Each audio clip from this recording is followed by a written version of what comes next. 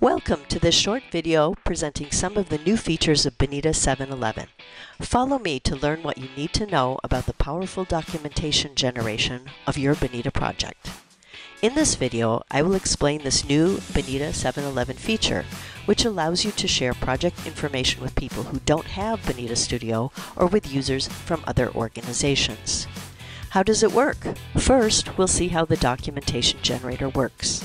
This generator retrieves all the information available in Bonita Studio and returns it as a document in the ASCII doctor format.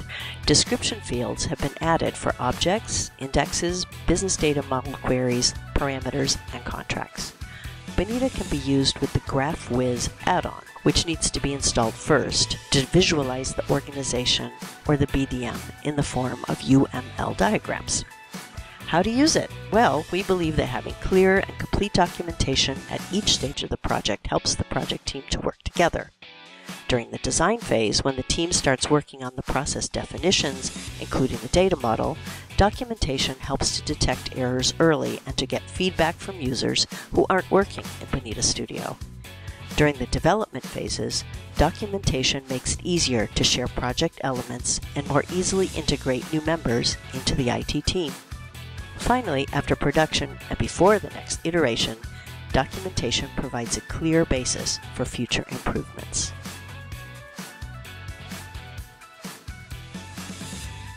Now I'll show you how to create and use project documentation. First, generate the documentation either from the menu by clicking on Generate Documentation or by right-clicking on the project, Documentation, Generate Documentation. I'll tell you more about the customization possibilities later. The generated documentation contains a README and ASCII doc, an MD format for easy integration in GitHub. On the left side, you can see the document in ASCII doc, and on the right side, a preview of the document. You can open the same preview in your browser or to make a PDF export in one click. We can also add an interactive table of contents, which makes it easier to navigate through the document. And you can display the document horizontally or vertically, or even delete the preview panel. We all know that in most cases, we need to customize the documents in some way.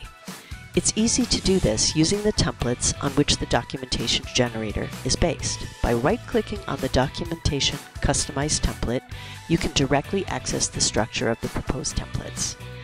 It's displayed in a tree and by artifact typology to facilitate modifications in their application.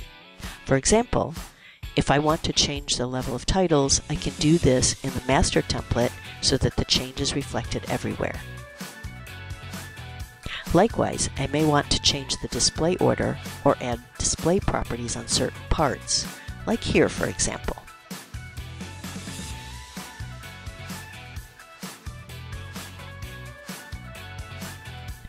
Once the document is finalized, it's exported like any other resource with Git and can be found as README in the dedicated directory under GitHub.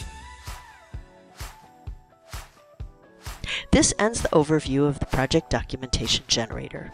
Feel free to consult the documentation for more detail. There are also many of the other features of Bonita 7.11 that you can find in the general presentation video.